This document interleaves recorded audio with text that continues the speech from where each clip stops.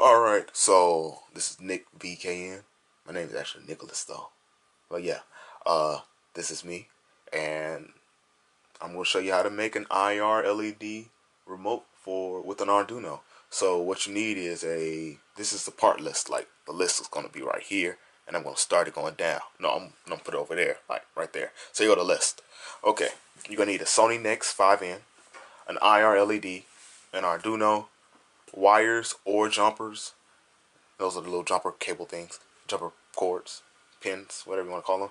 And then this is the optional part. You can use a solderless breadboard or a perf board.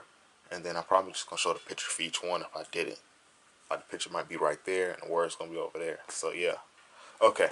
So all you have to do is solder the IR LEDs to the wires and then plug them in to the Arduino and upload the code to Arduino. And as soon as the code is uploaded, make sure your camera drive mode is on the remote shooting, and it should automatically start taking pictures. So have everything in focus before you start taking pictures. And here's the video of how I set everything up. Alright, so now I have everything. Okay, now that everything's set up, here is the IR LED thing. IR LED remote. Somewhere like a time-lapse remote. So I'm gonna set it like right here, all the way over here. I'm gonna plug it in right here.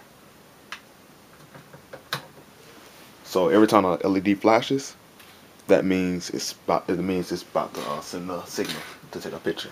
So I'm just gonna turn it on and I'm gonna spin a penny. So the camera's already on. All right. And if you can't see it, you just gotta tilt it this way. Alright.